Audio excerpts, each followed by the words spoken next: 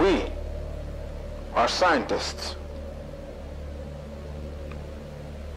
We are politicians.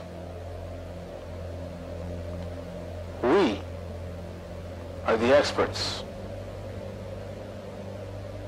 We are your leaders. We rule over you. Do not question what we have told you. Do not trust your senses, the 5 senses which you have, will ultimately lead you to question us, and that cannot be acceptable. That cannot be tolerated. Do not trust your 5 senses.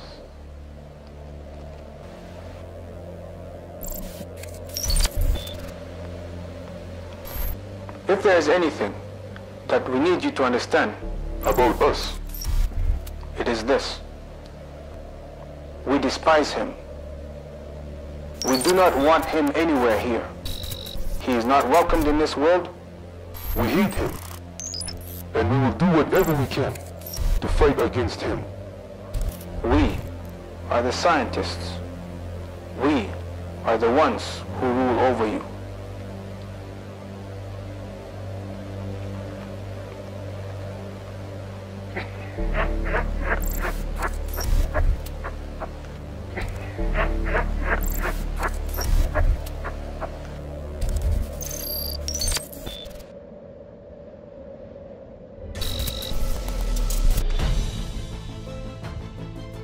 I am Robbie Davidson, and for as long as I can remember, finding and knowing the truth has been important to me.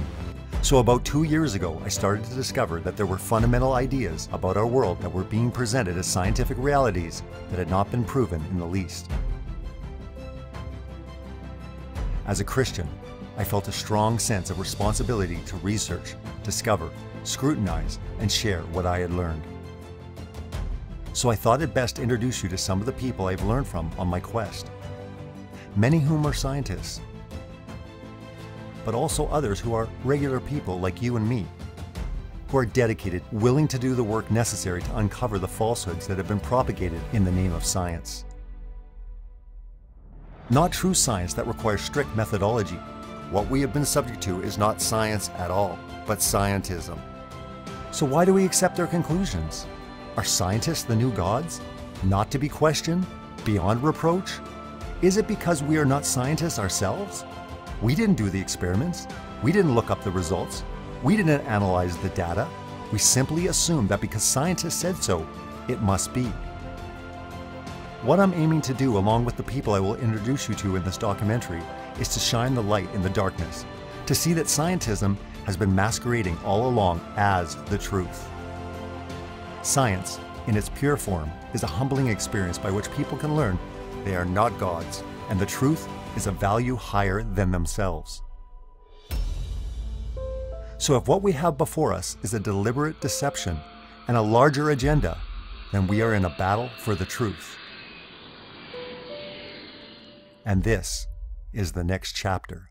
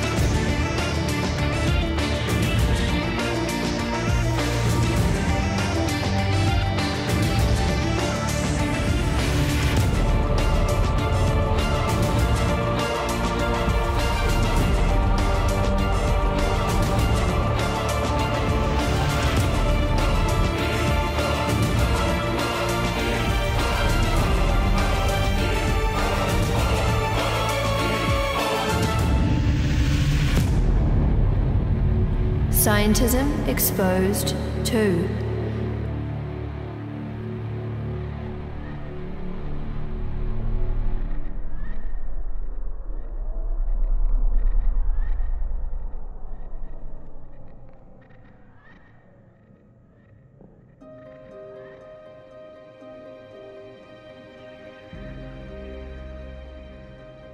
It might come as a surprise to most people that one of the most dangerous worldviews one can hold is scientism. The failing of science is not really about the scientific method. It is about a largely unrecognized epistemology that developed as a result of the successes of science. This faulty epistemology can be called scientism, and we should make a sharp distinction between science and scientism.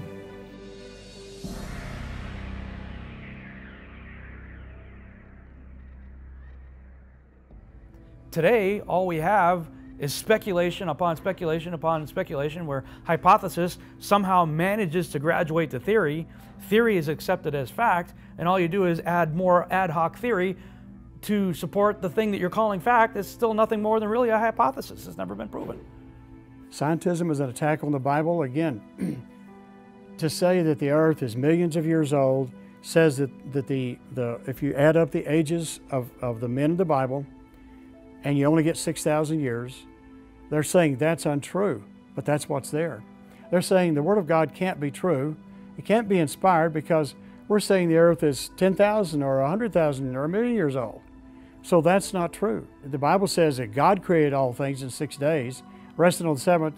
Scientism is saying, no, no, no. It all got created out of dust out here that sort of came together with a will of its own and formed everything. So everything they say contradicts the Bible. In the Bible, we are unique and extremely special. We have a purpose, we have a function, there's a meaning to our life.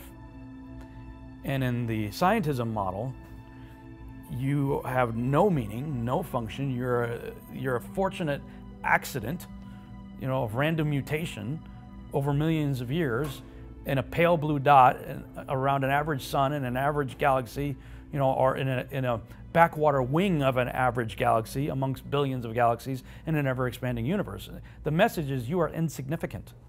If the information continues to be controlled by scientism, meaning that the narrative is controlled, then I think you're going to see that God is totally excluded out of society, out of culture. Why? Because it's already been done to some extent by other various means. And by controlling the narrative, you have to control the youth. And by controlling the youth, you have to control education. And when you control the education of young minds, then you can change the doctrine. Then you can change the mindset to say, you know what, this next generation coming up, they're not gonna have any knowledge of what true science is. Why? Because they're not being taught how to think, they're being taught what to think. That's not science at all, that's scientism. It's a huge attack because the God of the Bible tells us exactly. He says, in the beginning, God created, or He created the heavens and the earth. And He tells you exactly how He did it in the exact order. And certain things didn't happen until day 4, but yet we say that it is. So, this spinning model that we have is nowhere to be found in that narrative. But if you attack that narrative and show it as to be false, and you say your science disproves that narrative, then you diminish God. You move people away from God, and you can give them another God, whether it's ancient aliens, whether it's science itself, whether it's humanism, pagan beliefs, whatever. You can replace the truth with error, and people will buy it because the science tells us this is true. I believe there's an agenda with scientism for sure because of the repeating pattern of the conclusions that they draw. I know very smart Christian scientists that have to keep their mouth closed because if you were to offer anything other than the mainstream secular position, they're shut down, they're ostracized, they are thrown out of academia, they're denied tenure. And when you see that sort of attack on a person's point of view, followed by mainstream conclusions that are always 180 degrees in opposition to a biblical standpoint or Christianity as a whole, that is a repeating pattern that I cannot ignore. Science is supposed to be about observation and collecting the data and repeating the tests. And so when you actually go and do those things, it's frowned upon by the establishment still, or I should say the indoctrination system, because truly that's what it is. I mean, you're being indoctrinated. You have to answer the questions a certain way or you're going to get an F. I believe the topic of exposing scientism is so important. I've said this many times, but scientism is like a Trojan horse. It's moved in where people look at it as fact and reality. It's moved right in. Said, oh, we're against religion. Scientism is nothing but a religion. They want the separation. You always hear about the war, science versus religion, right? It's scientism versus God. That's what's going on. I've heard these people say that they are glad that many people are ignorant and stupid because it allows them to perpetrate their lies. But when you start researching them and calling them out and doing your own research, their lies, their propaganda, it no longer works. Propaganda only works if you're ignorant and go with the emotion. Propaganda does not work if you are informed and you know the truth. This is important because it's propaganda that we are fighting. Truly evil, demonic, strong propaganda that is leading you into this strong delusion, and they're building this illusion on scientism versus science. Scientism is simply religious beliefs clothed in scientific terms.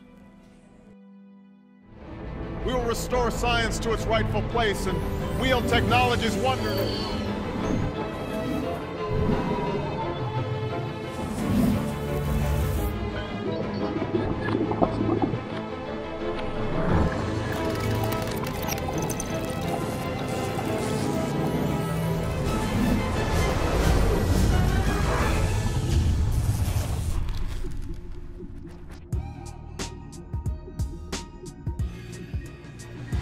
Scientism Exposed is all about exposing scientism for what it is. Theories. Theory of relativity and theory of evolution. We're going to meet up with Dr. Aaron Judkins. We're going to learn about his excavations. We're going to learn about his journey on the top of Mount Ararat, looking for the evidence of Noah's flood, the Ark. Some exciting stuff.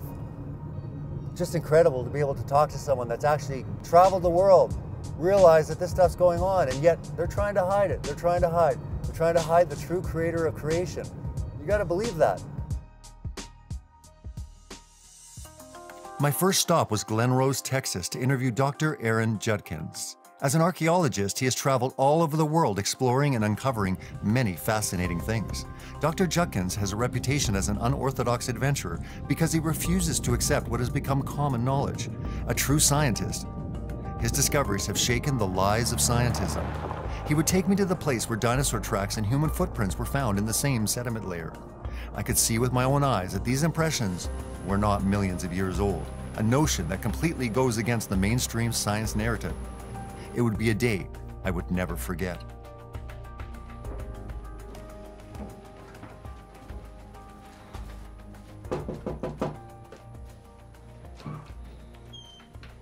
Oh. Hey, Robbie. Hey, nice to meet you. Nice Welcome to Texas. Well. Come on in. Thank you very much.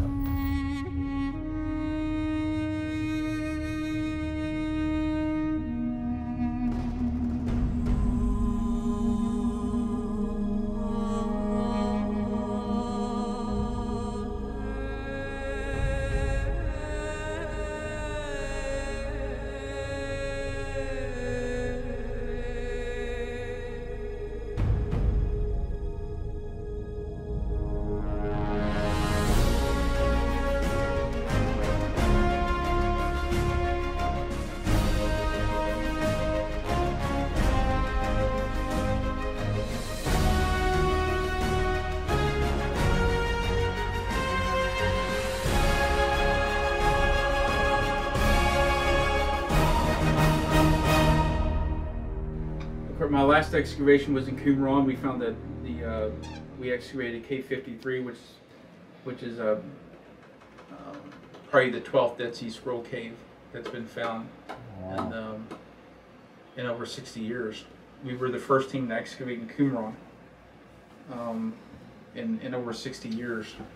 And we found new Dead Sea Scroll material culture.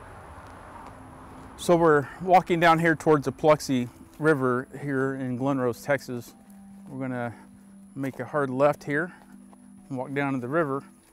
These dinosaur tracks are in Cretaceous limestone, which according to the theory of evolution is dated at 110 million years old.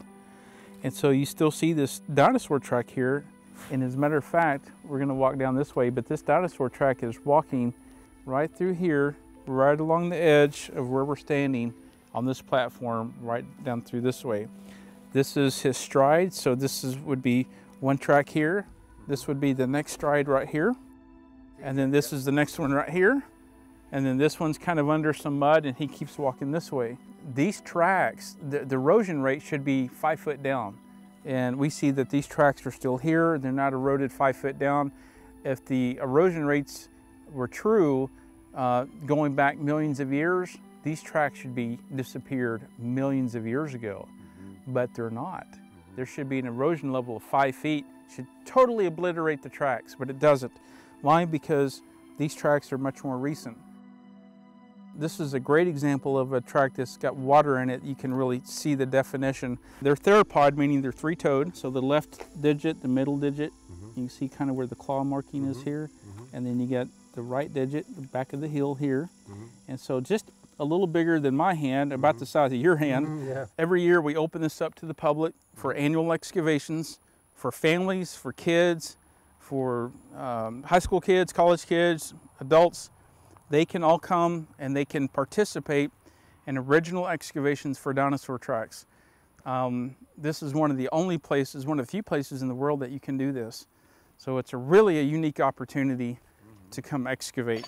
So as we continue this week, we will bring you up-to-date information on the excavations here on the Paluxy River, the year 2012 in Glen Rose, Texas.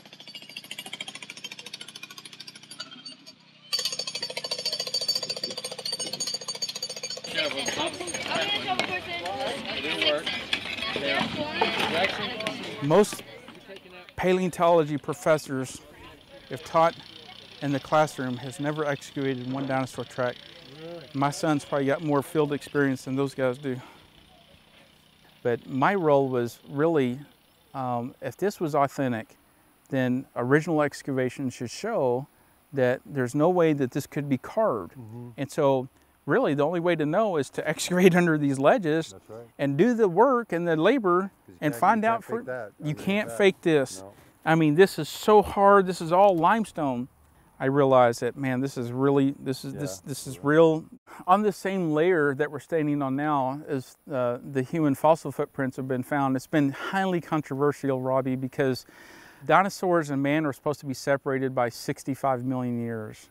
Is this isolated to Glen Rose, or is there other footprints found around the world? And it turns out this is not an isolated phenomenon unique to Glen Rose on a little river in Texas. This is found in a lot of other places around the world. The expert said they look human, they match the human morphology, but they go, oh, we gotta, you know, they're in rock 3.6 million years old, so they can't be human, so they say, well, we're gonna have to reclassify this. Well, it doesn't work with the evolution narrative. No, even the Bible talks about the dragons. In Job chapter 40, God's talking to Job and he says, behold now Behemoth, which I made with thee. He eats grass like an ox. His tail is like a cedar tree. He drinks up the river Jordan. His bones are like brass. He is the chief of the ways of God. And God is telling Job, he said, look at this creature that I made with you. And he goes out of his way to tell Job, I made this creature with you. Look how majestic he is. Can you describe him? Now the description of Behemoth is a big sauropod dinosaur. However, the commentators will tell you, well, it's probably a hippo or an elephant, but they didn't look at the tail. See, God says it has a tail of a big cedar tree, not like an elephant or a hippo. I think this is more descriptive of a big sauropod dinosaur. You know, I know my kids growing up loved dinosaurs. They were all about dinosaurs, you know. Why? Because it was fascinating and prehistoric, right? But that plays into evolution.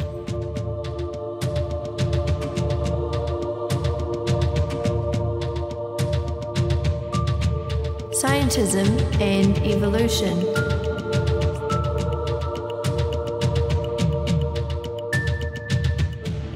I mean, I'm a scientist. I don't know any evidence against evolution.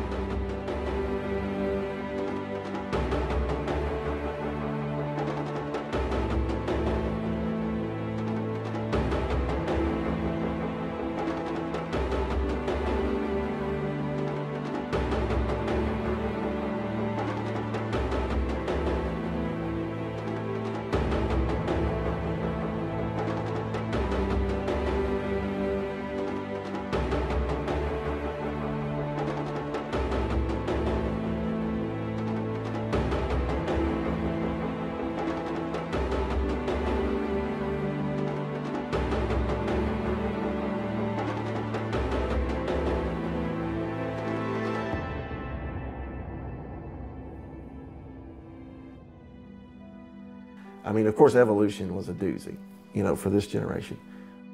I mean, even in generations before Darwin and before NASA and before Copernicus and the heliocentric lie, even before that, the attacks was always upon the Word of God to try to get people either away from it or to corrupt it in some way or come up with their own translations and bring in false stuff. I mean, that, you know, that's been the goal. I mean, just like Satan did in the garden, it's always been, what has God said? You know, yeah, you know what God told you, but let me explain it for you. Let me clarify. Let me add to it. Let me help you out, Eve. Did God say that He created? Did God say that He created everything in 6 days? Did God say that everything was for Him and by Him and He saw everything that was good? Doesn't the heavens testify to the glory of God? In Romans 1:21, it says that the heavens testify to the glory of God and to the things that are made that are clearly seen, even His eternal power and Godhead, so that they are without excuse. No wonder this is a critical point in our culture of scientism versus creation versus evolution. Why is this important? Because it matters what we believe. And when it matters what you believe, you have to ask yourself, why do you believe what you believe? Is it because you were raised in the West? Is it because your mom and dad told you? Is it because a scientist told you? Or is it because you believe the evidence? Is it because you also have a measure of faith, whether that measure of faith is through the story of Genesis and the Bible and how things came to origin, or it's the story by faith of evolution? This is the central question. And when you expose scientism, the science, the real data, the real empirical evidence points to an intelligent design that screams out, the creation is screaming out, there's a design and there's a designer behind that. There are some lies in our science books. Taught it for 15 years. I think little bits and pieces of evolution should be taught in schools because it is a theory. And after all, we all need to know about different theories so that we can figure out what we want to believe is true. I do feel that evolution shouldn't be taught in school just because there's so many different views on it, so many different definitions. Like, how do you teach a child the true meaning of evolution when so many different cultures have their different beliefs and scientists have their different theories? Really, there are two big claims of modern evolutionary theory as a scientific theory. The first is common ancestry. Everything goes back to one universal common ancestor. So human beings, we don't just share an ancestor, say, with chimps, we share an ancestor with fungi. You know, everything goes back to one common ancestor. The second claim is that the primary engine of how evolution took place was a blind, undirected process of natural selection acting on random variations in nature. So really it's an unguided, blind, purposeless process. And that really was Darwin's view. In the ordinary language sense of the word fact, evolution is a fact. If you say the word science, that's it. That's just, it's kind of like, we've observed it, we've tested it, we've proved it again and again and again, and so it's science is settled. Well, on some things, but theoretical physics, the theories of the origin of the universe, the origin of life, These are things that cannot be proven, they cannot be tested, they cannot be observed. So these are theories and their belief systems, their worldview. You begin to realize that it's a religion. True science and scientism as a counterfeit made up theology, because it is a religion. And once you understand that the preponderance of it, the perpetuation of it, is built upon lies, and that it is a matrix of deceit, then seeing through all of that, understanding that the Bible is the authority, and that the cosmology put forth within the scriptures is the truth of where we are with regard to the creation and also the Creator, that understanding it is the truth, then you can push away the lies and then come to understanding that, and then go seeking forth the truth of who we are, where we are, and what all this is really about again. I think Satan would use something like scientism to deceive people, because who can go check it out? Can the average person he hasn't seen a microscope since high school. He can't go dig up a bone. He wouldn't know what to do with it if he did. He can't research stuff. He's got a job to do. He's not a freelance writer or a freelance artist. He's got to stay on that job or he gets fired. So the average person, they can't look into the claims of scientists. They bring it into the school system, and the school system says, now if you don't answer this the way we say, you won't get your degree, therefore you won't be teaching. Your life's going to be a waste. So, okay, I don't believe it, but I'll go ahead and teach it. That's why we're in the mess we're in today. I will not sell out the truth of the Bible just so I can get a paycheck from my local school or the university. I've come all the way to make a PhD, and they won't let me get it because I won't make one more lie. And so that scraps my whole PhD program. Yay for you. I wish somebody would do that. But, it's the love of money is the root of all evil. Well, that's the love of money. I want that money the university is going to give me for telling this story that's not true. Well, shame on you. So let's talk about Dr. Mary Schweitzer. Dr. Mary Schweitzer, who worked for Jack Horner, was a scientist who thought, you know what, let's cut open the dinosaur bone. Let's saw it and see what's inside of this thing. And so she did. And she took a T-Rex bone, she cut it in very thin slices, and she put it in solution and over several weeks. And then when she looked at it under the microscope, something very astounding happened. She realized that she was seeing soft, pliable tissue, elastic tissue. She also found red blood cells, unfossilized red blood cells, and dinosaur bone that's supposedly 65 million years old. So what does Dr. Mary Schweitzer do? Well, she does what any good scientist would do, right? She does the scientific method. She repeats the process. She tries to predict the outcome. She tests it, and then, more importantly, you try to falsify the data. And so she repeats the test multiple times. She realizes that she's getting the same results. Unfossilized, soft elastic tissue, fresh red blood cells, and dinosaur bone that's unfossilized, that's supposedly 65 million years old. And how does that happen? If that dinosaur is that old, if that dinosaur goes back to the Jurassic 65 million years ago, why isn't that stuff fossilized? So Dr. Mary Schweitzer says, this is important. This is something we haven't seen in paleontology before. Let's show this to the world. Let me show this to my peers and let me present it in a publication. And she did. And at first everyone was like, wow, this is great. This really kind of rocked the paleontology world in the field of academics, because they didn't quite understand. They've never seen anything like this before.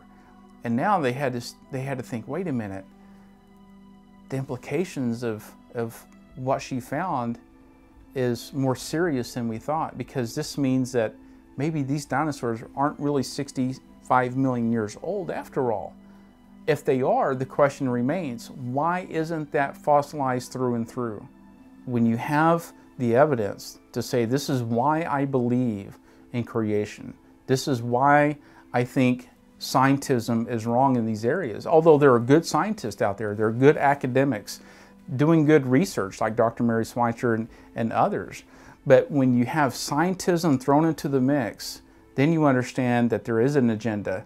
We're not going to talk about that. We're not going to expose that. We're going to leave that. We're going to leave that alone. We're not going to talk about soft tissues and dinosaur bones. We're just going to leave that alone. And by the way, if you publish that, we're going to force you to recant that, because after all, this is your career. This is what you do, right? And if you're earning an income and a paycheck and this is what you do, well, you're going to fall in line. So the standard is fall in line or you're out. And when something conflicts with their viewpoint, when something conflicts with that belief system, man, they'll defend it at all costs. Matter of fact, evolution is really the only theory that's defended by law. The theory of evolution, like the theory of gravity, is a scientific fact. Why are you saying no? The only narrative that we can push in school is the scientism narrative. And you got people like, I think it was Lawrence Krauss, saying, look, to say that both curriculums should be taught, he said, you know, that the Earth is 6,000 years old and that it's 4.55 billion years old, which is what it is. He says that's the equivalent of child abuse. That's child abuse. That's not education, that's indoctrination. A person should have the ability to look at multiple points of view, weigh the merits of them, test them out for themselves, and decide what is truth. I typed up a 4-page report and sent it to the State Board of Education. Basically, it was my testimony in written form. And I said, why would you consider removing the phrase teaching the children strengths and weaknesses of evolution when that's good science? Because otherwise, if you don't teach both sides of the argument, you're teaching one side. You're teaching evolution as fact. And that really becomes indoctrination. And you're indoctrinating the kids with my tax dollars. So you're not teaching the kids science. Science should teach the kids how to think, how to critically think. It shouldn't teach them what to think. I headed to Crosbyton, Texas to meet the remarkable man behind the Mount Blanco Fossil Museum. Joe Taylor is a passionate paleontologist who has spent much of his life exposing the lies of scientism. He has a strong commitment to see the true science put forward with the evidence that he has collected over the years.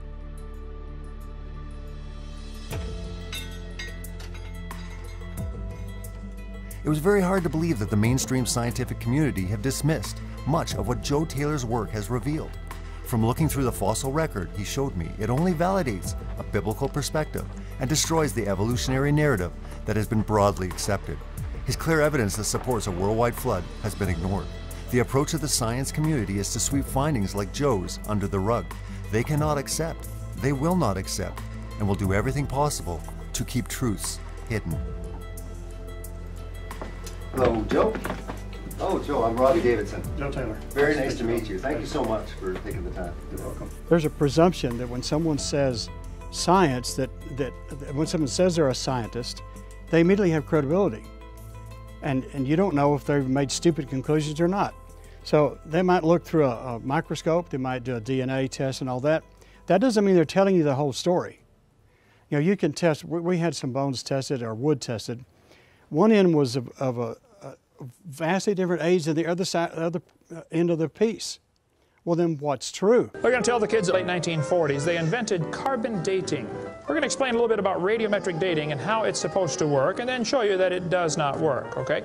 It sounds good, but there are some assumptions that mess everything up. If we had walked into a room and found a candle burning on the table, and I asked you the question, when was it lit? You say, I don't know, Mr. Hovind, it's burning when I got here. Okay, well then let's do some empirical science. Let's measure the height of the candle. Suppose the candle is 7 inches tall. Who can tell me when it was lit? Okay, nobody. Let's do some more empirical science. Let's measure the rate of burn. Suppose we determine it's burning 1 inch an hour. When was it lit? You're going to have a hard time telling me unless you're willing to make some assumptions. You find a fossil in the dirt, you can measure how much C14 is in it. Very accurately, by the way. And you can measure how fast it's decaying. That's just like measuring the height of your candle and how fast it's burning. Now, when did that animal die? You don't have a clue. Here's what you ought to consider about carbon dating. Samples of known age, it doesn't work. If it's a sample of unknown age, it is assumed to work. It's just really a hard thing. It's really a hard thing. Your world just becomes fantastically complicated when you don't believe in evolution. Freshly killed seal, carbon dated 1,300 years old. Shells from living snails, carbon dated 27,000 years old. Living penguins, carbon dated 8,000 years old. I try to make three major points here. One is the rapid burial of most fossils, which says worldwide flood. If you know where they're buried, you know where they're buried under hundreds of feet of mud, it goes around the world, it has to be the flood. Giantism argues against everything starting off little bitty and getting more and more complex. So I have a lot of giant things in here to show that's just simply not true. And the complexity of things. Even these old trilobites over here, but the trillions, you know, if you know anything about them, you know they're extremely complex animals, more than we are. These old salamanders over here they're supposed to have evolved from, they're more complex than we are. One of their teeth is more complex than all of our teeth. And they get hundreds in their life. So all that stuff, they pass that off now all these years as supposedly that's science. Well, I'm just showing you, look, the real hard stuff, these bones disprove all that. Those tracks that shouldn't be there disprove your theory that things took a long time to build up. Well, it's good. I mean, it's great that there's people like you speaking out and providing, you know, locations such as this to, you know, expose the world's lies, because there definitely is an agenda, there definitely is deceptions going on, you know, and when the evidence is presented, like I said, they don't want to hear it. Because again, this is taught to children from an early age. Yeah. And it basically, the way I've looked at it is dinosaurs tell us our past based on the narrative. So it kind of secures that story with that deception, but it's unbelievable how much evidence to support the fact that they're not millions of years old. No, and they're not extinct. Only God knows what's actually extinct. But you know, there's reports all the time. I had people in my museum.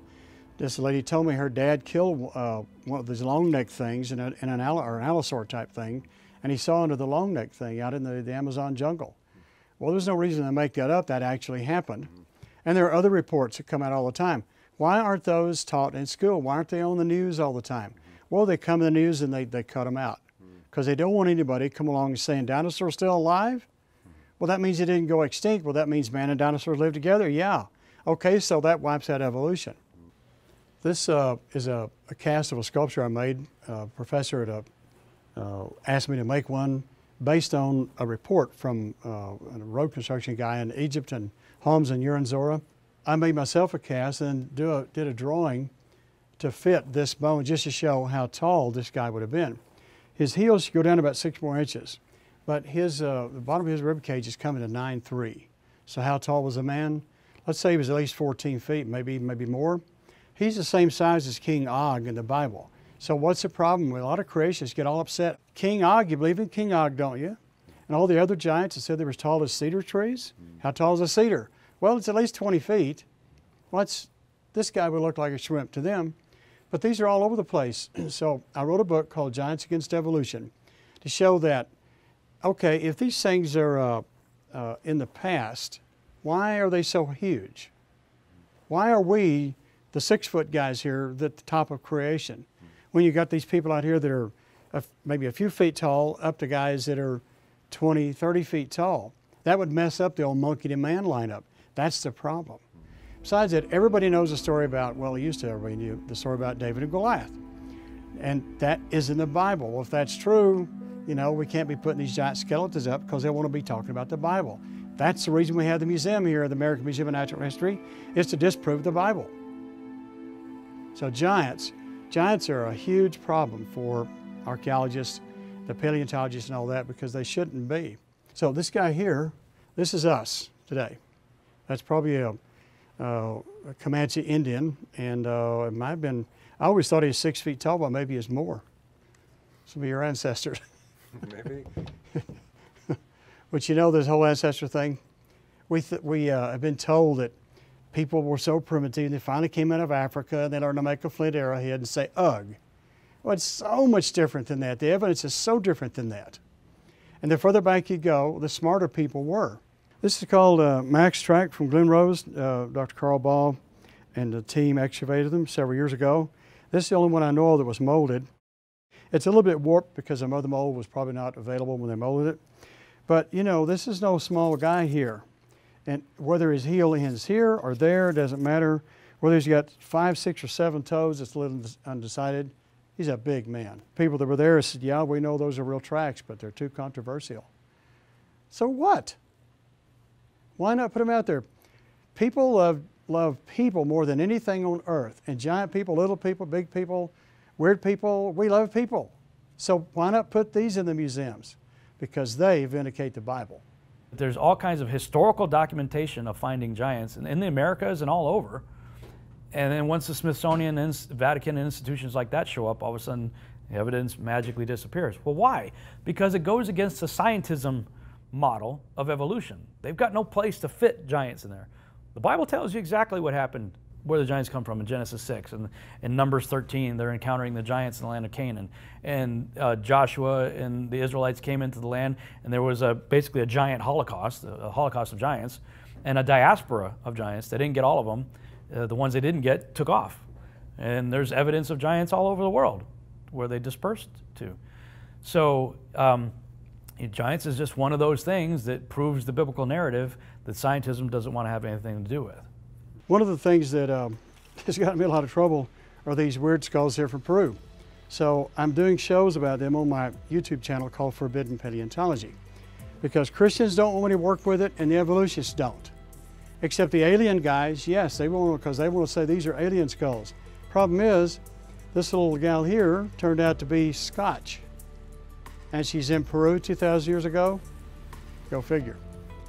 So, but these things are, a lot of these skulls are complex. Now this one have only one parietal. You're supposed to have two, all right?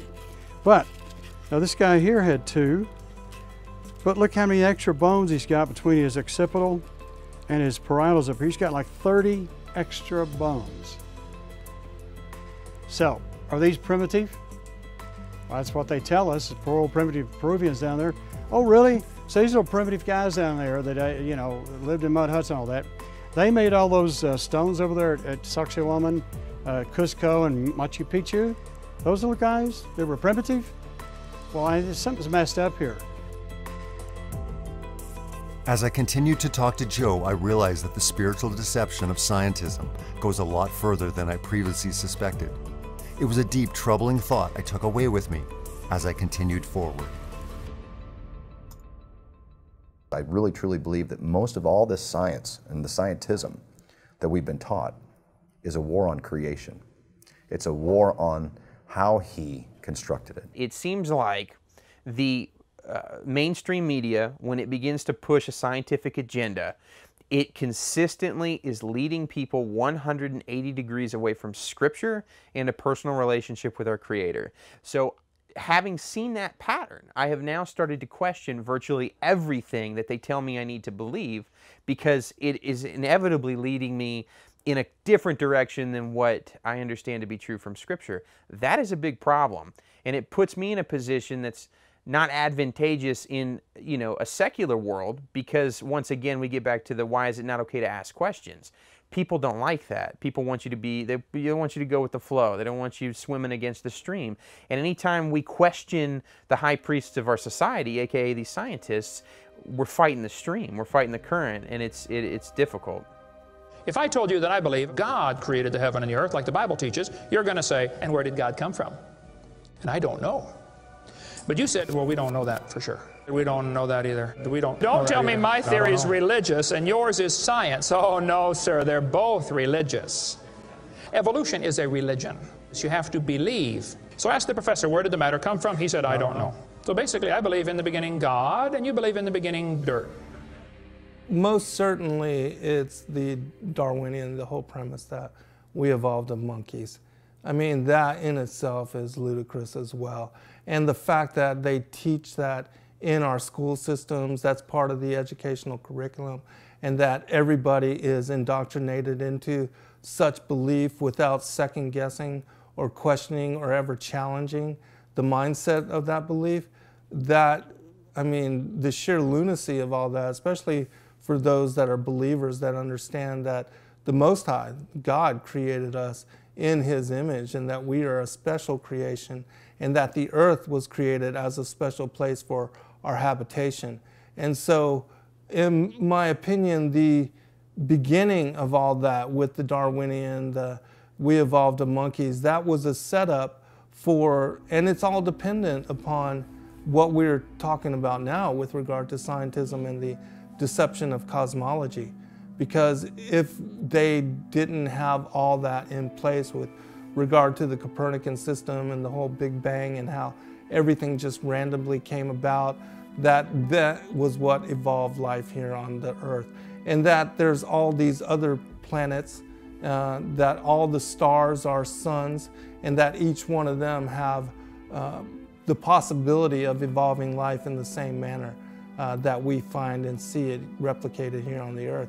All that, you know immediately that it's dependent upon the whole Big Bang cosmology and the establishment of what is a counterfeit system, the replacement of the Earth as the geocentric center of the universe and as the focus, as the jewel of the creation established for us by God, and that there's intelligent design behind the situation of all of these things and the establishment of it, that without the whole solar system, that the Earth is moving in orbit around the sun, that we're part of 9 planets, a part of a solar system, all of the Darwinian stuff could not have ever come about. Scientism is a spiritual deception because it's arguing against true spiritualism. And this whole topic of scientism really started rising up has been in the last couple of years. Really, I can't remember a time in my life outside of the creation scientists that really questioned science. And they did a really good job of disproving evolution. So why don't we take the same approach to cosmology?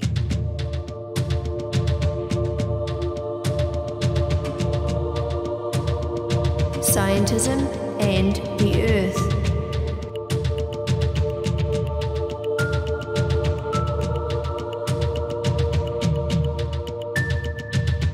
I had been doing my research on the occultic roots of NASA. I had already began to develop questions about the amount of trust that I could apply to the research that had been presented through that organization.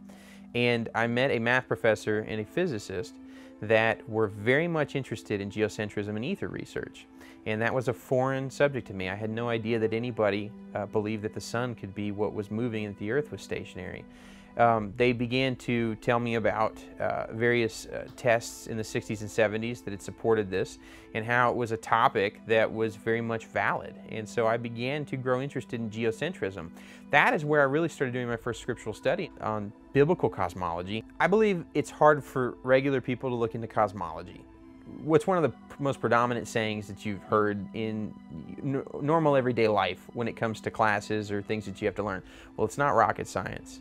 You know, we've been taught that only the smartest of the smart can look into cosmology. And whenever people ask simple questions about how the Earth works, how gravity works, we're told an endless string of numbers. What's written to us looks like it's in a foreign language. And we're told, well, it's just too complicated to explain to the average mind.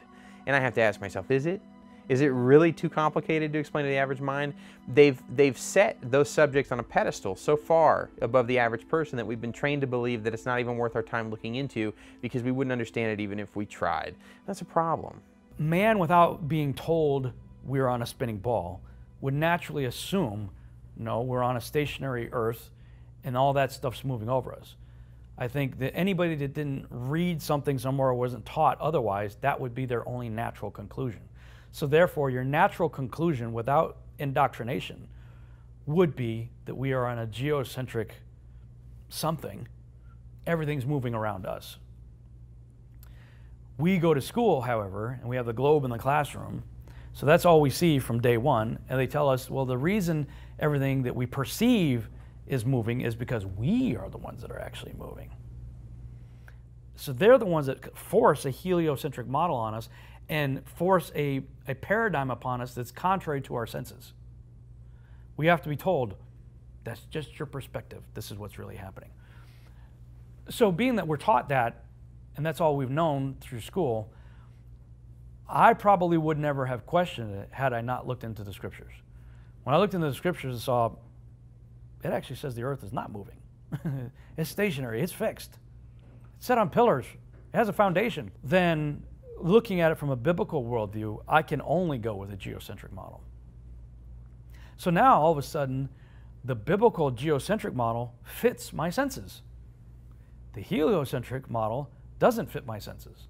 So, okay, look, you've proven that they lied to us about biology. You've proven that they lied to us about geology. You've proven they lied to us about archaeology and changed and scrubbed the historical record. Why are you giving them a pass then on cosmology when it's the same people? It's the same group that have this scientism religion that gave us the cosmology that we believe in, and the cosmology that they're using is what made the other stuff even remotely plausible to begin with. And I don't think there's any reason why we should trust the same people that are giving cosmology to us that gave us all these other stuff. The creation ministries are doing such a great job, and the churches, they're good with that, but they don't want to touch the cosmology side. The earth being the foundation, as Isaiah describes in chapter 40, verse 22, where he describes the firmament being the curtain that covers over the circle of the earth.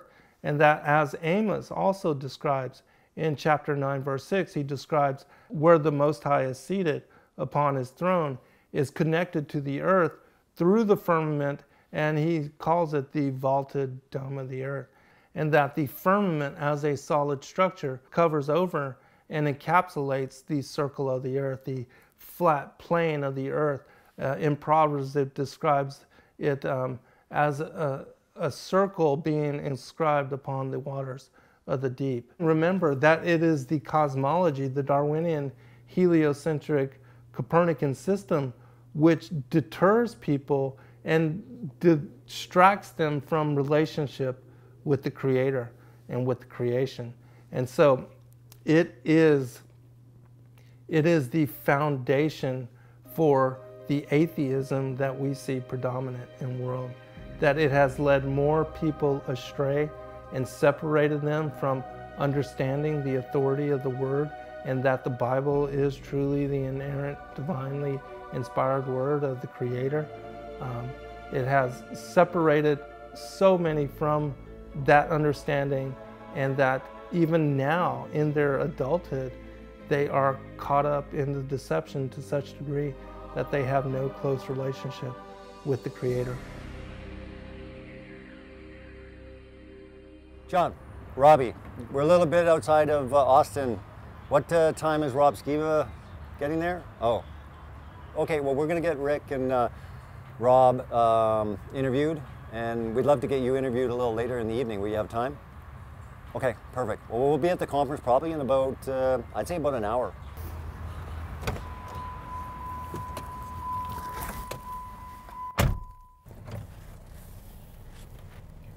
So yeah, we're getting ready now to head to the conference. And John Davidson, the one that is actually, running the conference, he came across my stuff, and it was actually Scientism Exposed. This issue is becoming really big, and it's going to be really awesome to get some great interviews. And it cost a lot for us, emotionally, physically, spiritually, financially. But it was the moment that I said, okay, Father, I'm just going to believe you, that everything that I was not getting in the worldly sense, in the sense of commerce, God was bringing. Just laying it on the heart of somebody, you know what, I feel like I got to give you a gift. And it just so happened to be enough to pay the rent or pay this bill or pay that bill. And that's, I've been writing on that since then. And I'm like, every time I go to the P.O. box, at the exact moment when a need is there and it happens to present itself, and I walk in the post office and there's this guy in scrubs, and he's looking at me weird. I'm just dragging myself in there going, I just want to put a bullet in my head. I open the thing, pull out a thing, and there's a check in there, and he goes, are you Rob Skiba? I'm like, yeah. He goes, man, you can't quit, dude. You can't quit. You can't stop. There is a price to be paid. There is a cost to this. I see scientism as a religion. They have a belief system that they are starting with, and they're doing everything they can to force science into agreement with that belief system. And so when you've got this Copernican model type of evolutionary Big Bang theory, and that's coupled with the writings of Isaac Newton, and they say, well, mass and gravity, there's all these things in the equations that have to be this way, and then they look at the way the cosmos, the way the universe, the way the galaxies are, and they're like, well, the galaxies should be, according to our own laws that we've established, should be flying apart. So now you're going to have this big explosion, and everything becomes perfectly organized.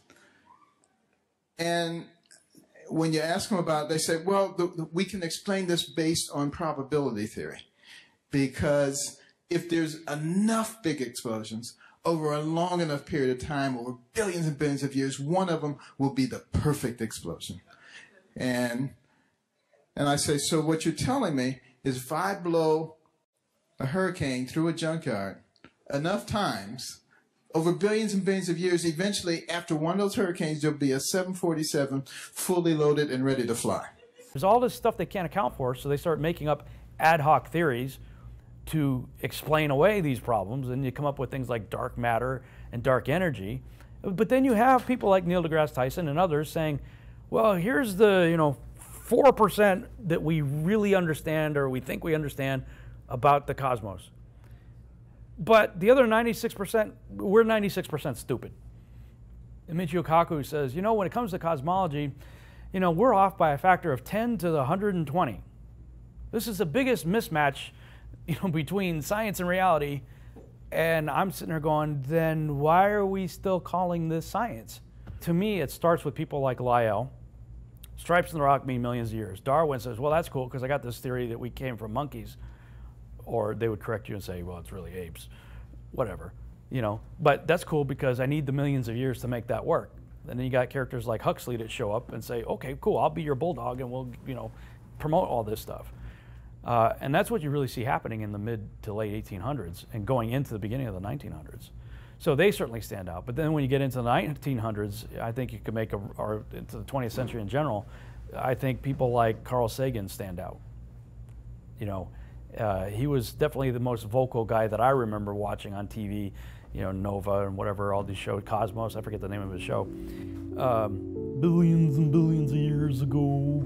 I just always remember making fun of that guy because to him it was like billions was everything. Billions, billions, trillions, trillion, million, million, million, million, billion, 400 billion suns. Billion, trillion, million, billion, trillions of orbiting snowballs. Billion, billion, billion, trillions, million, million, million, million, billion, billion, billion, million, billion, billion, billion, million, million, billion, billion, billion, billion, billion, million, million, millions, billion, million, million, million, million, billion, billion, 4 billion-year-old tree. Scientism and the universe.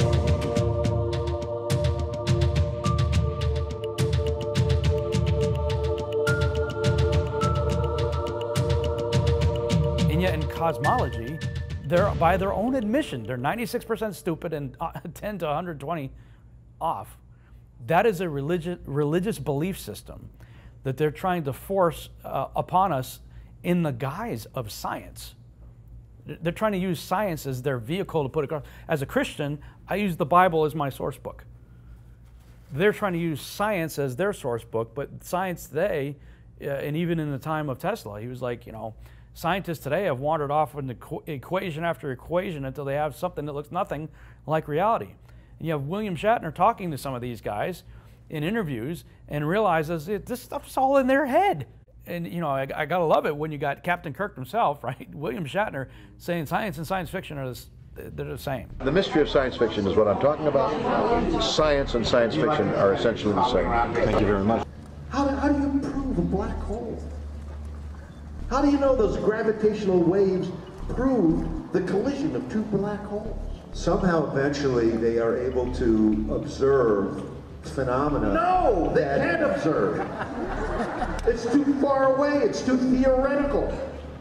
How do we know what they're saying is true? And unfortunately, that's what it appears to be today, is that they've got math to try to fit everything that they've already believed. Whereas true science, that I think none of us are against true science. True science should be observable, testable, repeatable, things that we can all go out and do for ourselves. You can't observe a star being born. You may get fortunate enough to see one that you think blew up, as it has been recorded in time. They saw something in the sky and they imagined that it blew up. But can you repeat it? Can you test it? All you can do is make an assumption on your observation. And that's not really science. I'm a theoretical physicist, and I like to say that I walk in the footsteps of giants like Albert Einstein and Niels Bohr. I'm not a philosopher. However, I am rather dazzled by the fact that many of the basic mysteries that we find in string theory and the theory of everything seem to be mirrored in the Zohar and in the Kabbalah. When I first made the correlations between Kabbalah and science, I was stunned. We do know that Isaac Newton had access to certain mystical texts, certain texts of the Kabbalah. Well, the Kabbalistic description of creation is coming from a single little point, from a speck, and of having matter form and time and space form all together at the very beginning. This sounds very much to me like the description of the Big Bang. I couldn't believe that the Kabbalists could derive these truths without really knowing any mathematics or physics. I believe that science, in of itself, not the true definition of science, but science itself, the industry science, is completely at war with the truth. It is definitely a spiritual thing, because if you hide the truth from somebody, ultimately the truth is going to lead to God. I don't care what you pick. The second that you go against the truth, going with the lie. And so it's teaching people to believe the lie early. The firmament was huge for me. And there are people out there trying to say it's just an expanse, and it just represents gas, air, atmosphere, and space. The words in English don't support that, the word in Hebrew doesn't support that, the word in Greek does not support that, and the way it's described doesn't support that. It says that the throne of God is sitting on top of this thing, and it's attached to the earth, and and it declares his handiwork, his being the creator. This is a huge deal. And you got Isaiah, Yeshua, the Son of God himself, Jesus Christ if you prefer, Peter and John, 4 big heavy hitters in Scripture, telling you that all the stars up there are going to fall to earth. And at that point I'm going, then they can't be what modern science is telling me they are. Because we got big problems if Betelgeuse is headed our way, followed by Andromeda and a few billion other galaxies. So somebody's lying here. So am I going to call Isaiah, Yeshua, Peter, and John a liar? Or am I going to call Carl Sagan, Lawrence Krauss, Michio Kaku, and Neil deGrasse Tyson a liar? Well, these guys don't have any credibility in my eyes because they're always bashing the Bible. And by their own admission, they're telling you, excuse me, they're full of crap. By their own admission, they don't know what they're talking about. So why would I ever believe them over the Scriptures? It was evident that this deception was massive in scope and scale. I was looking forward to meet a bright light, Pastor Dean Odell, a man who had a refreshingly hopeful perspective that brought together the truths of the Bible while exposing the lies of scientism when it comes to cosmology. It would be a visit I would never forget, in a church in Alabama, meeting a man who had risked everything to present the truth. Hello. How are you doing? Very good. I have a reservation for Mr. Davidson. Here are the smart men. Here are the wise men. Here are the PhDs. And what they say, they know more than you. So if they say there's a star 100 billion light years away with planets that could support life, okay, that science is observable, repeatable, and we call it science, therefore it's settled. And then I start finding out, you do a little digging, you find out all they can see is a star twinkling. That's it. Even with their best telescope, we see a star twinkling. If we go back to the Bible about the true nature of creation, God said he made the heavens and the earth, right? So he said he made the earth, the dry land, the seas, and then he says he made the sun and the moon and the stars. He doesn't mention that he ever made any planets. This is a term that is completely foreign. There's one place that uses the word planets, but the Hebrew word is Mazaroth, which means the constellation. So again, it's just a reference to the stars. And of course, the book of Jude and also the book of Enoch calls what we call Mars and Venus and Mercury, the planet, calls them wandering stars. So there's really, according to Scripture, according to the Bible, they're just stars. There's the sun, there's the moon, there's the stars. That's it.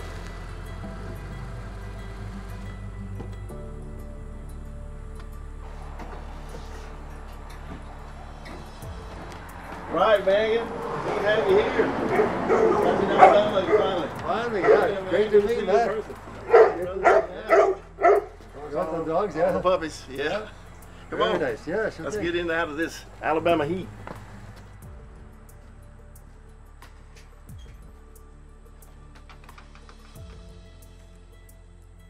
Now, one of the hard things, we live in the information age. So we live with the internet, and you can get good and bad. So one of the most difficult things is to filter through what is true, what is fake, what is, deception, what's a hoax.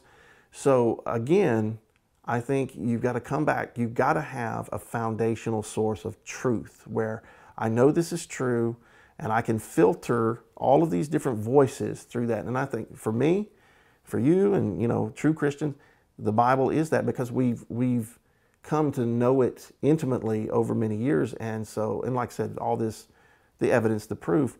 So I can take the scriptures and I can go, okay, let's take the New World Order. Okay, you say that's a conspiracy theory. But then I come to the Bible and I see where the Bible told me that thousands of years ago, that there's going to be an end-time conspiracy of world leaders.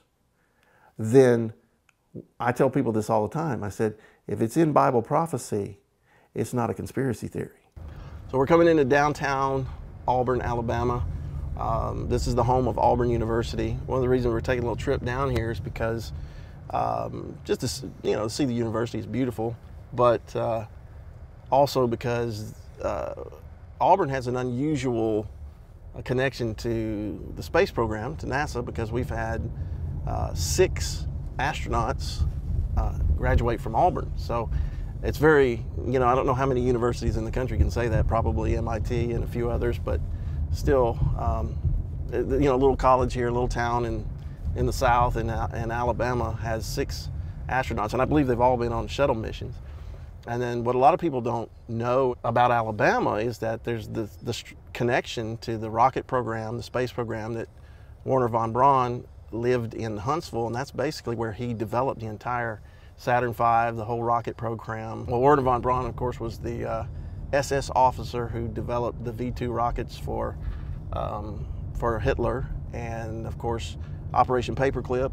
We got him and a bunch of other Nazi SS officers to come and start basically the MK Ultra program, NASA, and then of course they worked with Jack Parsons, the occultist, and Order of the Golden Dawn, and with Crowley and all that from the Jet Propulsion Laboratory.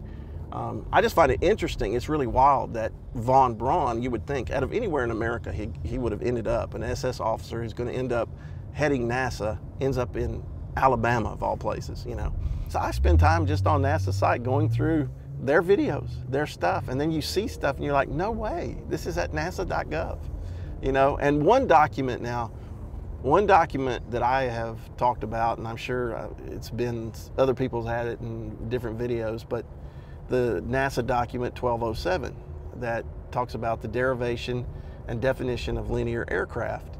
And the whole thing, basically in the summary, it says, it's talking about linear aircraft and basically how they're, aircraft's built, and it says to fly over a non-rotating flat Earth.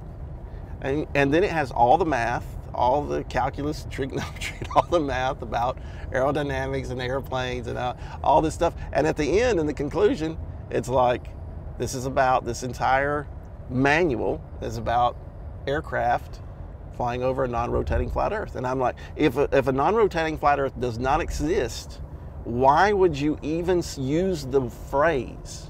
Why would you even say that?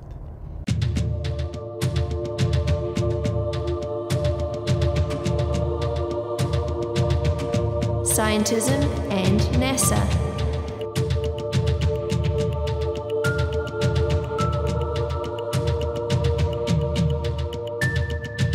I find it very hard to believe that after having very limited technology in the 60s, traversing our way to the moon through various obstacles that still are not able to adequately be explained, that we no longer have the technology to do so.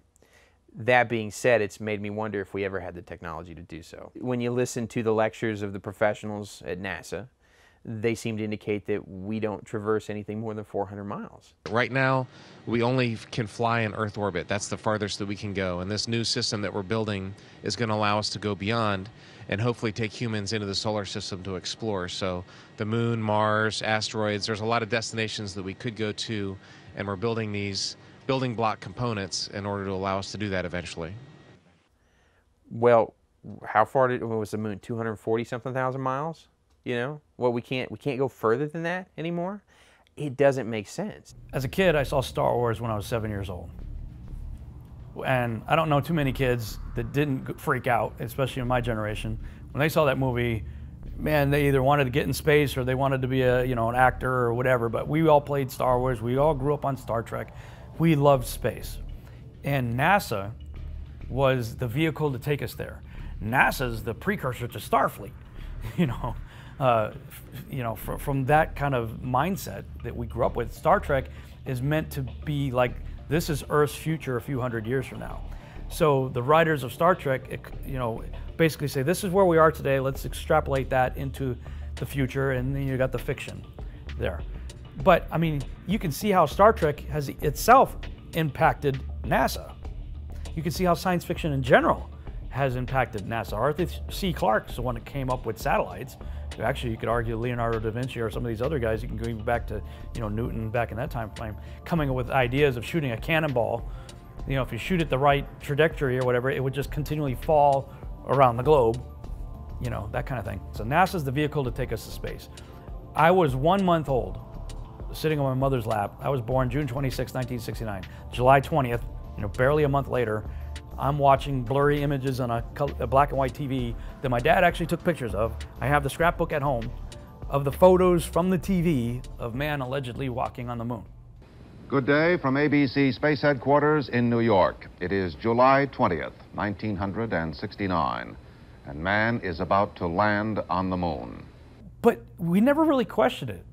At least I didn't. I don't know anybody of the people that I knew that ever really, should we really trust NASA?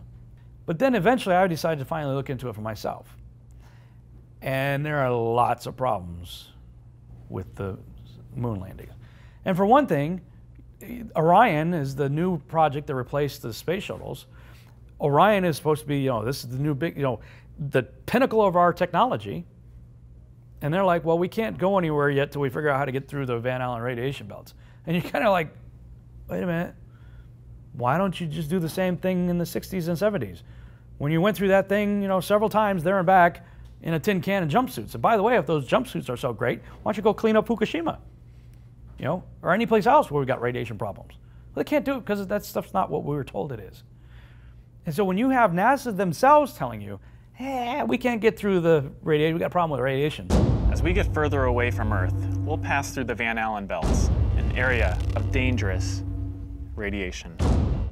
Telemetry, we lost all that information, everything, all the technology that we were able to supposedly use to get to the moon, we don't have it anymore. I'd go to the moon in a nanosecond. The problem is we don't have the technology to do that anymore. We used to, but we destroyed that technology, and it's a painful process to build it back again. I haven't seen anything that indicates the telemetry data is even in existence, and as I said, even if we had it, we don't have the machines to play it back. We've been unable to track it down. I mean, we don't know where this telemetry data ended up, and we don't know what path it may have taken. So, unfortunately, I'm afraid I can't really give you much of a clue as to where this data ended up and whether it still exists or not. There's no reason for me to believe them anymore, you know, and so I don't. They're always putting out something, but it's always CGI. You know, show me a picture of a satellite, a photograph of a satellite in orbit. You know, but the sad part is that even if they did that, it'd be hard to tell if nowadays with the technology that we have in 3D graphics and things like that. It's going to be hard to tell. You know, we're at that point now. But throughout the 70s, or 60s, 70s, 80s, and 90s, looking back now, it's easy to tell what is just ridiculous attempts at CGI. There's no reason to believe NASA for anything, you know, and there's every reason to question them about everything. What is our next destination for America in space? The next destination for America in space, and I'm not being trite when I answer this, is the International Space Station. We've got to get there 4 more times this year. The long-term destination, after we successfully close out the space shuttle program, the ultimate destination is Mars. And there are intermediate points that we're going to have to get to before we are capable of going to Mars. If you gave me all the money in the federal budget today, I could not get a human to Mars. I could not morally put a human in a spacecraft and launch them on an 8-month mission to Mars because I do not understand the radiation. All right, so what is our next destination in space? The next ultimate destination is Mars. The next one. Congressman, the next destination, as I said before, is the International Space Station. And All we've right, got let's to do that not be trite then. What is the one after that? It's Mars. So there's nothing in between as far as you're concerned. But there are intermediate stops What are on the way they? there. What's the next one? The moon is a destination. Lagrange points are destinations. Which one is next? You mean where do we go immediately next? Is that the question? That's what next means. I think that questioning scientism and looking into what we perceive as possible lies is important, because the day that we're no longer able to ask questions is the day that George Orwell's 1984 is no longer fiction. Adam, tell us about the landing. All right, Greg. I can't tell you too much about it. It looked good, in short. Good and clean. And it looks, at least by my eyeball, that we landed in a nice, flat spot. Beautiful. Really beautiful. Shani Jardin from boingboing.net, and I'm a stand-in for Miles O'Brien with PBS NewsHour tonight. You look more attractive than Miles. I won't tell him that, Adam. Okay. I think he heard it. I have to ask you, what kind of file type, can you tell us about the image file type and compression that was used to send this very important couple of thumbnails back from Mars? Yes, unfortunately, I absolutely cannot. If Justin Mackey is in the room, or there's a couple other people on the team who'd be able to whip that out quickly, but I couldn't tell you. Sorry. Really? You know, and then when they start sending you pictures of Pluto that happen to look like Pluto, the Disney character, you're like, somebody's just laughing at us at this point. And they're beaming us back photos from how many millions of miles away? And yet I have trouble keeping a Wi-Fi signal in the hotel? How are you getting that Wi-Fi signal of pictures emailed to us from freaking Pluto, not just through that massive distance, but also through the Van Allen radiation belt? And presumably there's more radiation beyond the belt, because that belt's supposedly there to protect us from the other stuff. Go to the root. Anytime somebody says, hey, what about this? Well, how did it start? How did NASA start? Find out who started NASA. Who were the official members of NASA at the beginning? Why did they get it going? It seems obvious to me that even the names of all of their programs, Mercury, Gemini, Apollo, the names of their space shuttles, Endeavour and Columbia, that they all have occultic meaning to them, and that they all show the pantheon of the gods and goddesses as it was worshipped by the secret societies going back thousands of years. And again, when you look at even the Jesuit priest that put forth the premise of the Big Bang, and Copernican and others, they were associated with the Jesuit, the Freemasonic conspiracy. And so in my opinion, it absolutely has roots, that NASA has occultic roots, with even Jack Parsons, JPL, Aleister Crowley, L. Ron Hubbard. They all have connections to occultism and to these pagan theologies. And yeah, looking into and examining it, it's undeniable that the roots of NASA are most certainly contained within and fabricated from such conspiracy. Big Bang cosmology, in my mind, is what made it possible It's what made evolution even remotely plausible. And if evolution is remotely plausible because of the Big Bang, then ipso facto, it could have happened elsewhere. That's the whole idea. Is the conditions were right that our Earth spun off into a perfect orbit at the right Goldilocks distance from our sun and the size and age of our sun, that we're in the perfect zone that life was made possible. And if that could happen here, it stands to reason, the odds are, if there all those zillions of stars out there also have planets around them, then very likely other worlds could have evolved some form of life in a similar fashion. Okay, well, now that they've realized that intelligent design is real, when they look at them in the microscopic level, this isn't possible. There's too much intricate design here to have happened by random chance. So there was an intelligence behind this, but we've already ruled out God. We don't believe in God. So it must have been an ancient scientist that made this happen. So therefore, those ancient scientists who initially created this petri dish that is Earth may come back to visit us. That's the narrative. So you have a massive increase in UFO activity. Along with that, you have a massive increase in documented cases of people claiming to be abducted by some sort of non-human entity, taking them into a laboratory environment and doing sexual experimentation on them. UFOs are obviously some kind of vehicle coming from elsewhere, so it stands to reason in that scientism paradigm, it came from another planet. Could they be of the ones that created the experiment that made us be what we are today in the first place? What I see in the future, it seems like the writing's on the wall. An event's going to happen, Independence Day style, maybe wiping us out, or maybe just showing up and saying, hey guys, we're your creators, we're back. Wow, look what you guys, kids, you've really kind of messed this place up. We're gonna have to clean it up, we'll help you out. And, maybe shows like V had it right.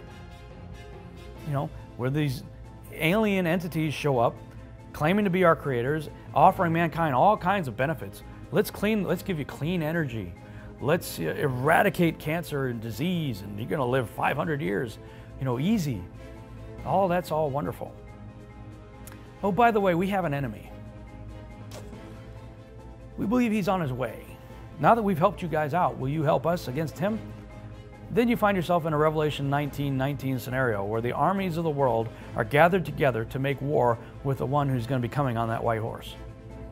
You read Psalm 2, the nations of the world conspiring together to make war with God. This is in the prophetic biblical narrative. That's already written in there. The world is going to gather together to make war with God. In my mind, the setup has already been in place for hundreds of years, but definitely within the last several decades of our lifetime. This ancient alien narrative is being put in our face. Scientism and the alien agenda.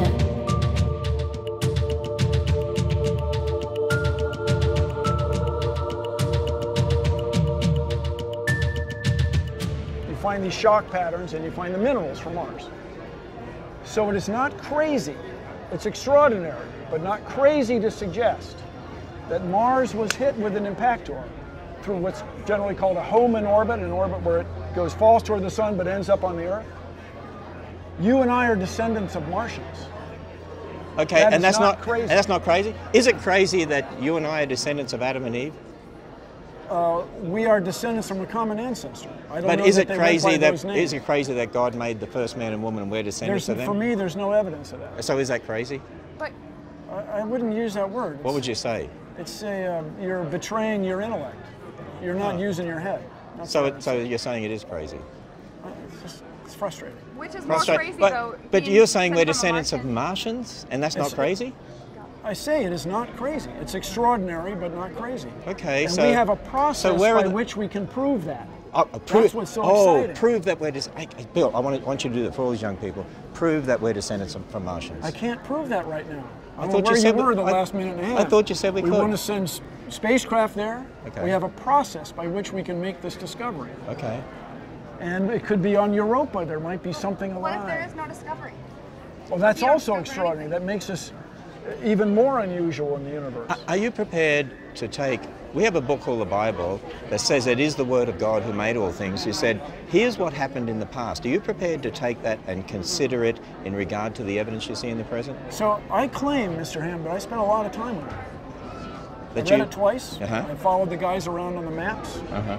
I decided that humans made the whole thing up. And you know, you think about NASA astronauts like Mitchell and Cooper and some of these others who've come out, and even Buzz Aldrin did, come out and said, oh yes, we saw UFOs, we believe that alien life exists. Well, you know, these guys are supposed to be under top secret, you know, security clearances stuff. There's things that they're not supposed to talk about. Yet, these astronauts have come out with that, and there's been no penalty and no problems. I believe that that's part of the agenda, that they're going to take us down these roads. If they didn't want the astronauts to leak that they've seen UFOs and things like that, they wouldn't be talking about it because they put them in prison. You know, I mean, nobody would hear from them again. So they want the leaks. It's just again, it's cat and mouse, because they're eventually going to say, yeah, we've been hiding this from you. Here's the total disclosure of it all. And, you know, that day's coming. The day of disclosure is coming. And I believe it's going to cause many, many people are going to fall. 2 Thessalonians chapter 2 says that there will be a strong delusion in the end, a very strong. Now think about it. We already deal with all kinds of deceptions. But in the end, he said there's going to be a very, very strong delusion surrounding the Antichrist, surrounding the man of sin, the man of lawlessness, that there's going to be such a strong delusion that those who do absolutely love the truth of the Word of God are going to fall for it hook, line, and sinker. All of this is leading to something that we as culture and as world are dealing with now. And that's the plausibility that the so-called ancient aliens are our creators. And in my opinion, this is what Scripture tells us as being the end game for scientism. That the Darwinian, the Copernican, the heliocentric system, the model of all that they are teaching us with regard to this mindset, it is, in my opinion, connected to the coming forth of the Antichrist. And that the Antichrist is what is being brought out of this counterfeit system. And that our belief that God did not create us, and that, as they teach in the educational systems, that, well, now with the History Channel and the Ancient Alien series, they are postulating and putting forth the premise that the ancient aliens, an extraterrestrial God, that these are the real gods of pagan cultures worldwide, and that somehow long ago they came here, they seeded us, and they left, but that they are returning. According to the Mayan, you know, the prophecies left in all the different pagan cultures. And so this is the next step of what we see as the strong delusion. I believe that what Satan had to start with was he had to set up the heliocentric model. He had to set that up. That basically is two phases of the Great Deception. And I believe the first one was destroy biblical cosmology, create one that gives you infinite space and infinite possibilities of life. And then the final stage of the Great Deception is the alien deception. We have to send up more Kepler satellites. We have to eavesdrop on conversations in outer space between alien civilizations. This is something that we haven't even done yet.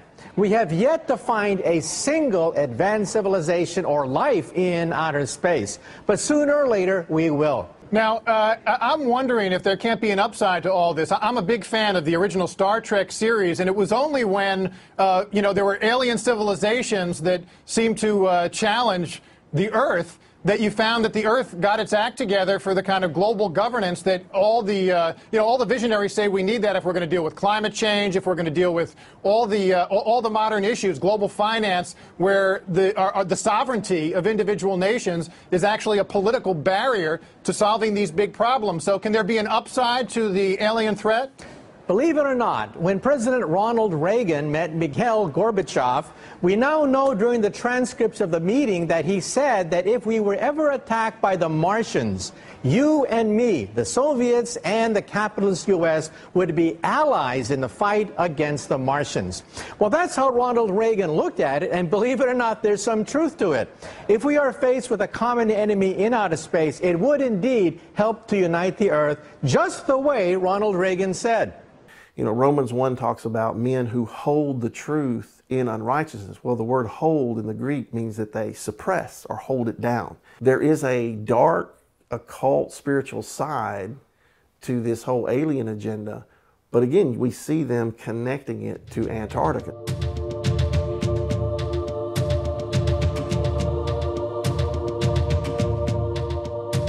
Scientism and the ends of the earth.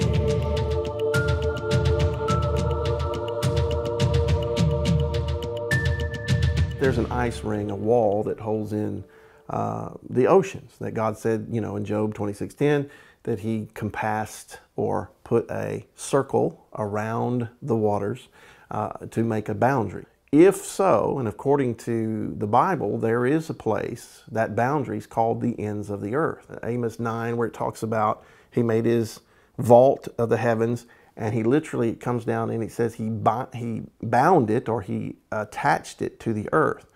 Enoch talks about this, and I have the quote from Enoch where he said God took him and showed him where the vault of heaven came down and met the earth.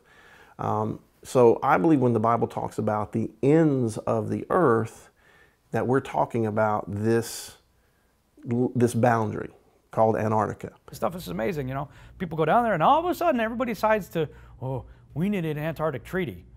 So people pull out of there and they all get into this room that has like a triangle, you know, pyramid-looking thing there, and they sign this document, this Antarctic treaty, saying nobody can go back down there except under the express guidelines of this treaty.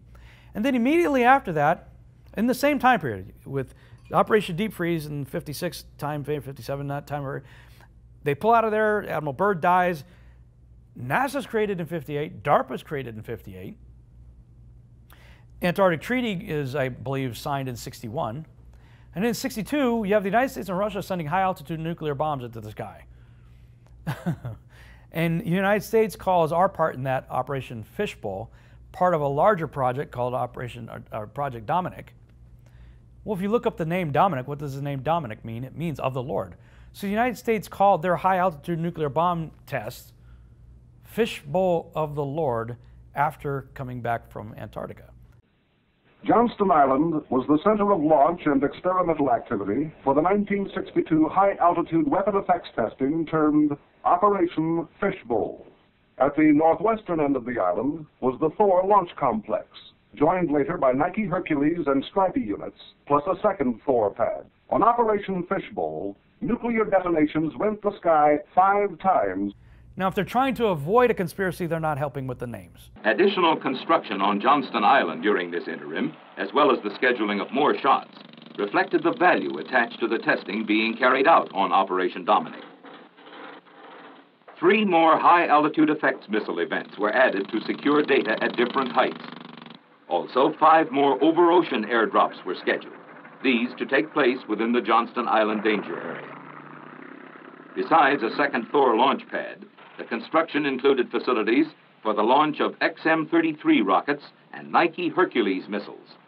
All remaining launches culminated in detonation at their planned altitudes. First came Checkmate, boosted to altitude by a Sargent-engined XM-33 rocket. It looks like maybe they found something there in Antarctica, they being the nations that decided, hey, we need a treaty. So therefore, one of the things say, well, okay, what's the motivation? Well, if this is true, that they found something down there that is contrary to the scientism model, the Copernican model, if you will, then they've got a lot of lying to cover up. Why did they all of a sudden, immediately, want to find out what's out there, and at the same time, let's send nuclear bombs into the sky? I'm asking questions. It looks very suspicious to me. And it tells me that if that is true, we're in an enclosed world, and they figured that out, then their motivation is A, to protect themselves, to hide that fact from us because of all the other lies they've been telling us for 500 years. And B, they have no vested interest in the whole world turning to God. So effectively, they would be hiding God. And this is what I have encountered with my entire journey on Scientism Exposed 2. I must confess, I found my fact-finding mission as enlightening as it was disturbing and at times even maddening. So I felt it was fitting to conclude it by visiting a small church in Alabama, where Pastor Dean Odell would help me to keep the battle for the truth in proper perspective. As Pastor Odell presented a sermon about the lies of scientism, he brought it around to the true creator of creation.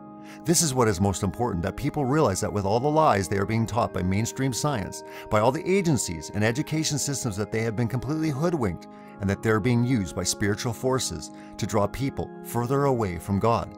But the fact remains, we were created. We are unique. We are special. We are loved. In the face of scientism, it is these truths we hold dear.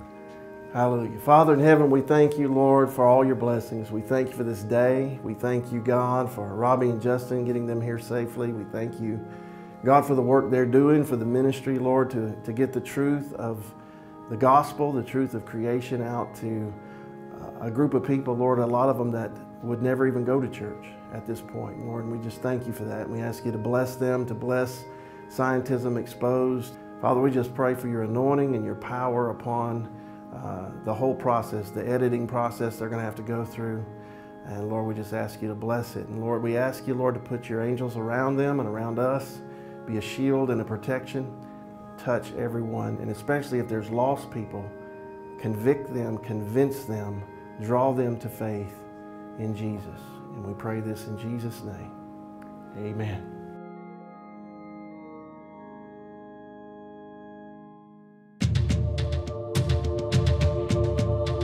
Salvation from Scientism.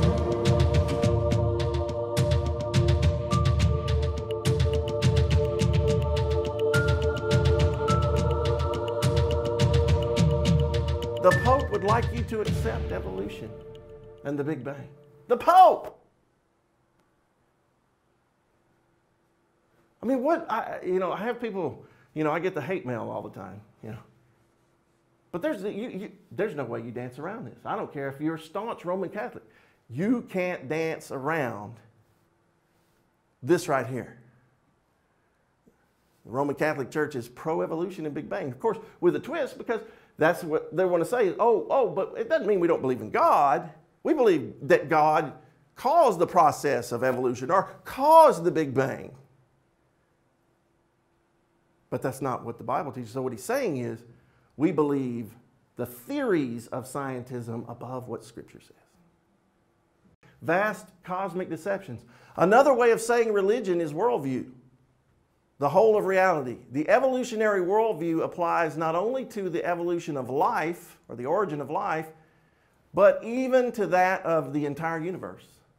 In the realm of cosmic evolution, our naturalistic scientists depart even further from experimental science than life scientists do, manufacturing a variety of evolutionary cosmologies from esoteric mathematics and metaphysical speculation. Sociologist Jeremy Rifkin has commented on this remarkable game. He says, cosmologies are made up of small snippets of physical reality that have been remodeled by society into vast cosmic deceptions. So it goes everywhere. Do you get your cosmology from the Bible and what you can observe, or do you get it from these people who admit it is a religion, it is a belief system, it is esoteric philosophy? See, isn't it amazing that the whole world, because they don't want to believe in God, because they don't want to be accountable for their sins, they don't want to believe in God, they hate the light because the light exposes the sins in our heart. We don't want to feel guilt and shame. But you've got to be able to feel that to know you have a need for a Savior. If you didn't know, if you weren't convinced by a doctor, say you went to a doctor, you were diagnosed with cancer. If you were not convinced of the diagnosis, you would never take the cure.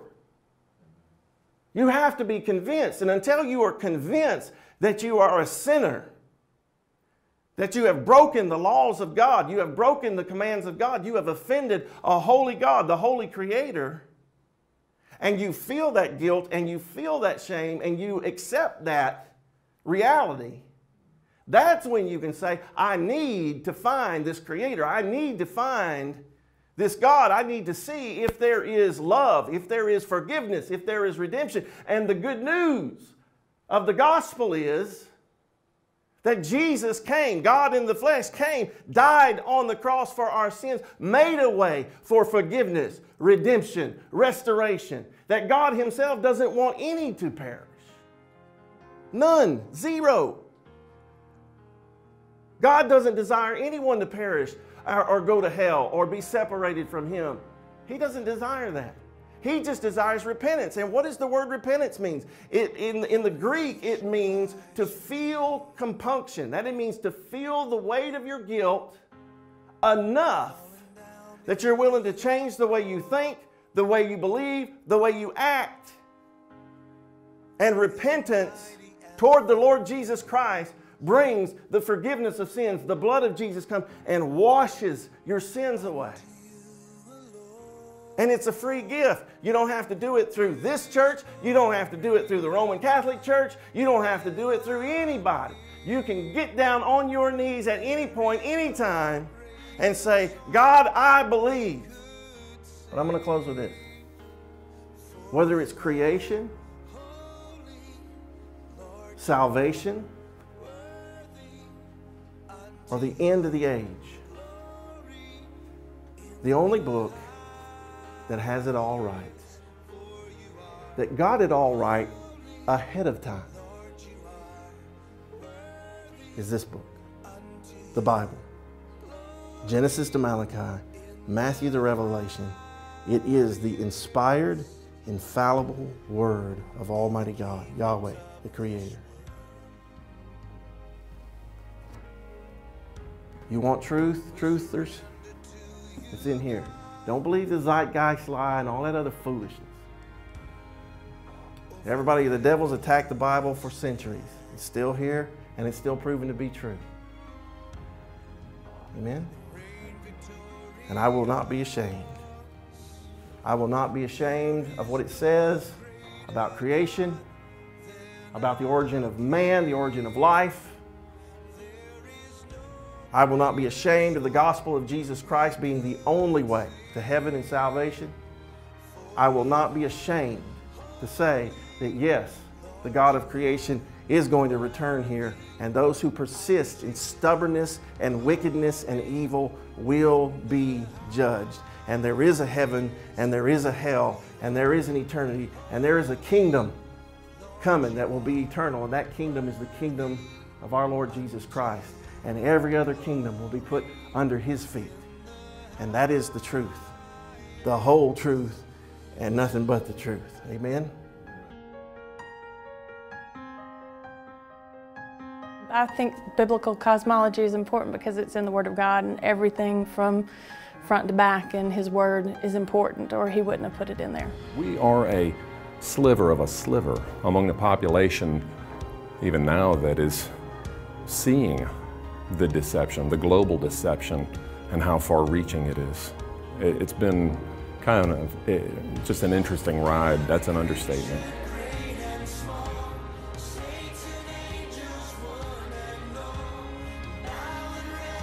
Reading Scripture, it brings so many things to light. I mean, it just makes it so different. And even just driving around and looking at the blue sky, it just makes you feel closer to God. It just brings everything just out, and it just makes you feel closer to God. Lord, you are worthy. You've got to question everything. I mean, that's what they want you. That's what they want to teach you in college anyway. But then they won't let you question. So question what the professors teach. Question what your teachers teach.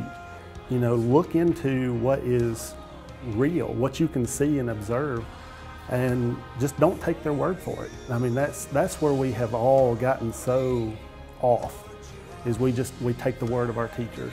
We take the word of, you know, our pastors, and people around us over what we can actually observe and see or read in the Bible. I mean, it's just the danger of scientism is paramount to people understanding how bad it is. You know, it's just, there's nothing more dangerous than scientism. You can't be afraid to tell the truth. You can't be afraid to expose the lies. I mean, if we don't expose, if people aren't out to tell the truth, do you know how far this is going to go? Look how far it's already gone. I didn't see that on the internet. I didn't see that on a video. I didn't see Jaron do it, or Rob Skiba do it, or Robbie Davidson. I did it. I saw it with my eyes. So doing your own study, your own research. Anytime somebody this day and age tells you you're not allowed to ask questions, that is the time that you need to start asking questions. But then if you can get them questioning science and scientism, you have a whole opportunity to share the true creator and the true gift that we have. To me, that is the most important of all of this, is what it leads to. And to me, that's why I think we, those of us who are believers and followers of God and of His Son, Jesus Christ, we need to follow, we need to be faithful, we need to trust that what He says is true, and then go out and tell others. To me, that's the most important thing. And this is just one conduit that we can do to share people the truth.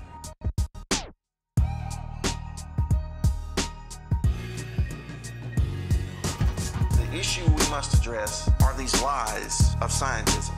These lies of evolution, of the heliocentric view, the lies of NASA, and all of these these are the lies that are turning a generation and have already turned many people away from knowing their creator, the God of the Bible, the Lord Jesus. I was made inside His image with these features on my face. Meet me at a line of scrimmage if you feel like a debate. Bring your books and charts, propaganda by the stack. But I'm bringing fossil evidence of dinosaurs intact. Buried with the human race of people in a grave, with the illustrations saved inside a 1,000-year-old cave. 6,000 years, the planet has been here. Not a trillion, billion, 100,000 that you hear. Man made mistakes and now the science isn't clear. But still they want to say that this is truth and not the fear. They say we came from apes, I'm asking this of you. Where's the missing link with fossil evidence to prove? Museums like the lion rig up dummies at a pace. Put a creature on display and say that they have solved the case. Evolution is religion, it's a fact that I'm a mistake. Cause believing in this system, man, you gotta walk by faith. Hey man, let's make one thing clear. Evolution is a religion, man. It takes an extreme amount of faith to believe that nothing came from something. That little something that created in the Big Bang is what we see here today. Come on, man. Yeah, they want to call it science, but it's pseudoscience. Intellectual defiance, man, it's pseudoscience. Your monkey's no match for the lion from Zion. We're not in compliance, refusing to buy into the pseudoscience. They want to call it science, but it's pseudoscience. Intellectual defiance, man, it's pseudoscience. Your monkey's no match for the lion from Zion. We're not in compliance, refusing to buy into the pseudoscience. Yeah, they want to call it science, but it's pseudoscience. Intellectual defiance, man, it's pseudoscience. Your monkey's no match for the lion from Zion. We're not in compliance, refusing to buy into the pseudoscience. Christians are going to have to stop. And I'm telling you, we're going to have to stop submitting to this Antichrist system, to this evil system. I'm talking about in the medical, in the pharmaceutical, in every realm. Just because they call it science does not mean it's right or it's ethical or it's even true. We gotta wake up. But so many people just accept it. Oh, recent scientists say, a recent study says, NASA says, and you're like, okay, I believe it because they said it. Well, if you just believe it because they said it and you can't prove it and you have no evidence, then you are walking in faith.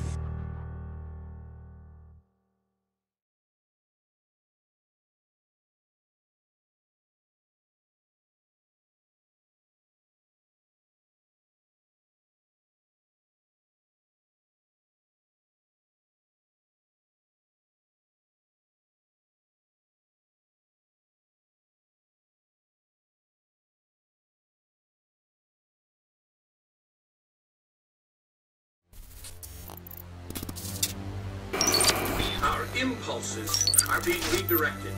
We are living in an artificially induced state of consciousness that resembles sleep. They have us. They control us. They are our masters.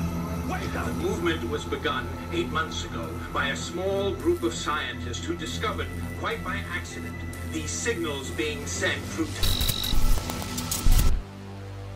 Questioning authority is an opposition defiant disorder. Do not question us, because we know what's best for you. Do not listen to anyone who tells you to think otherwise. Do not listen to anyone else but us. We know the facts, and everything we tell you is a fact.